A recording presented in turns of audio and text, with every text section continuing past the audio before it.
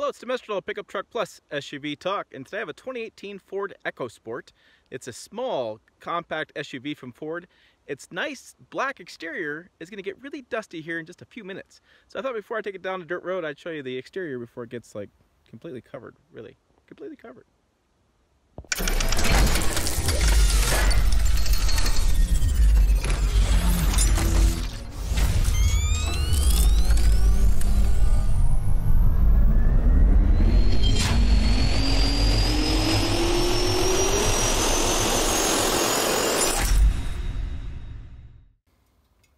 Okay, let's fight the sun glare here. This is the exterior. You get the front. It's pretty much looks like the car editions with the similar grille. Got the fog lamps. I got a nice. It's silver. It's not really chrome down there, so it's chrome here, and it's just a silver down here. So it's not really chrome, but it's a nice look. I like it. Go around the back. I do have the chrome. This is the titanium package, the highest trim package. So on your non-titanium package, you'll just have a body color matched, or it'll be a gray. You won't have the chrome there. It is the four-door SUV, which is typical four-doors SUV. That's how it works. Unlike some of the other SUVs, like the CHR that has the latch here to open the door, you do have a real door here, handle that opens to the back doors. I don't know why it's locked at the moment, but it is. All right, we have the fuel door. Let's see if it's capless. It is capless. This is a really nice innovation these days. Stick the fuel in there and you're done. Don't have to deal with the cap anymore. We're going to go around the back. Like I said, it's the EcoSport. It is titanium. You'll see a little more chrome. Again, your non-high trim level won't have the chrome, but it's basically the same vehicle. And come around the other side. And that's how it looks. All right, so I'm going to go ahead and get it nice and dirty now, and then I'm going to go ahead and show you the interior in another video, or a little bit later. Sorry, same video, a little bit later. Here we are with the 2018 Ford EcoSport. I'm driving out of Cheyenne. Just had lunch with my friend, and we're heading to Denver. I'm doing 70 miles an hour in the new EcoSport. This is basically Ford's answer to losing the Focus and Fiesta in the United States. This is the similar car, similar as far as cheap price point and a fuel-efficient engine, and sort of similar cargo space.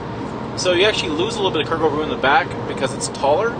It's not as long, but I think for most consumers it's good enough, and you can get in just like you would any SUV versus a car. So this is the titanium package, their highest trim level package. This is probably not the one that most people are going to buy. Most people are going to buy the entry level, I believe it's SE, and that'll start at $19,000.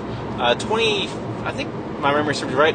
It's 27, or it could be 29. Sorry, with the small 1-liter turbocharged engine as the stock engine. There is a 2.0 liter, which is what this is, in the titanium package, and I have the all-wheel drive, or excuse me, 4-wheel drive. They say, which I'm sure it's all-wheel drive configuration. So far, you know, it's got little small 14-inch tires.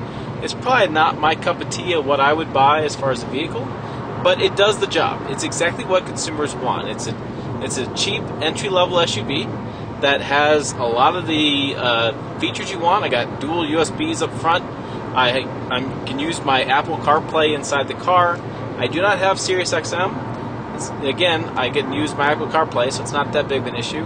I don't need navigation. I don't need those kind of features when I have my Apple plugged in. Apple phone plugged in. I believe it's got Android Auto as well, so either one would work. Driving, I mean, it's 75 miles an hour right now. I've done 80, 85 with this. 85 and 2.0 liter.